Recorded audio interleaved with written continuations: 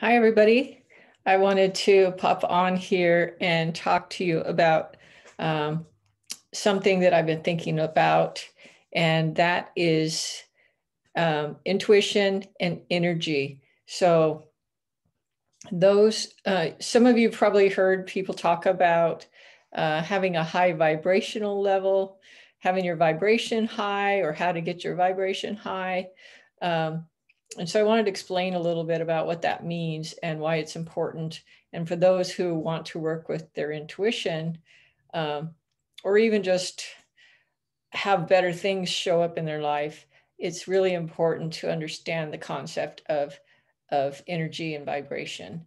So when you've all probably had this experience that when you are really sad or heartbroken or you're grieving, um, you feel heavy and dense. Your body actually feels heavy. It's almost like dragging yourself across the room takes all of this energy and effort, and it's difficult. And you can actually feel that denseness in your body.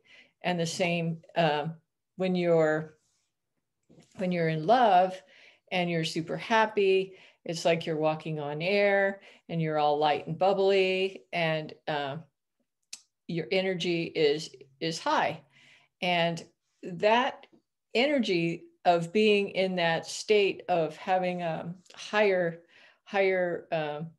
frequency is actually really important when you're working with intuition, because um, that's the state that intuition is.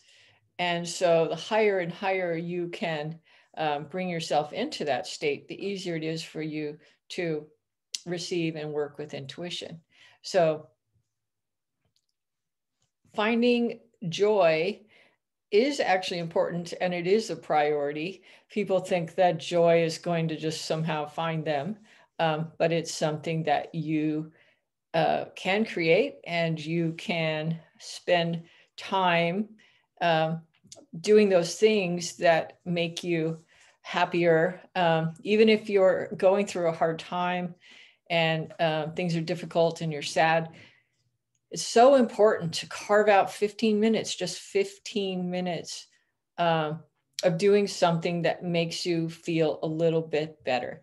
You may not all of a sudden feel huge joy, but you may feel better. And feeling better and just raising your energy a little bit is a step in the right direction. And then you can keep taking baby steps to continue in that direction. So anything that makes you feel good for 15 minutes, you can listen to music, you can dance, you can sing, you can read, you can meditate, spend time in nature, uh, anything that makes you feel calm and happy and fun. Playing is super important.